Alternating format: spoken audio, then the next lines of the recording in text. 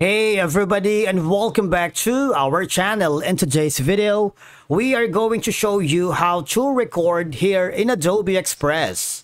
Let's begin. Now, the first thing that you need to do is to log in using your credentials. If this is your first time in Adobe Express, I want you to click the sign up option. And from here, just follow the on-screen instructions and you're good to go.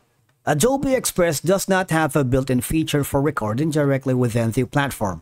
Whether it's for audio, video, or screen recording, the tools provided by Adobe Express is kind of limited. However, we can use some of the clever workarounds to have that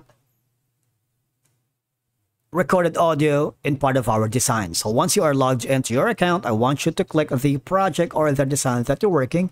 If you haven't already, just go to the template section wherein you can browse thousands of amazing designs to begin recording your own audio, music, or video here in Adobe Express.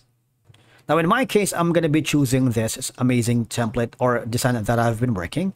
For you to be able to record here in Adobe Express, you might want to click on the media button. All right. For example, go to the video.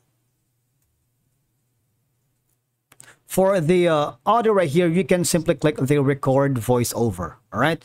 To record a voiceover, you have to go to the browser setting to grant microphone permission. Now, once you have tweaked the settings, you can now simply click the record voice over here. And of course, you can allow whenever visit. All right. Now you can start recording. You can use any of these available microphone. Make sure that it's being set correctly. All right. And start recording. All right. Obviously, you're not going to be able to hear the recorded because I'm actually recording the video itself here. But once you're happy, just click on finish recording.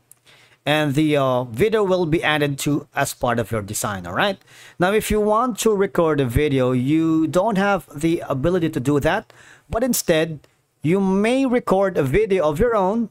All right. And then upload it from this device and send it here in this project. All right. So that's the only way for you to be able to record here in Adobe Express. All right. So it's kind of limited, to be honest.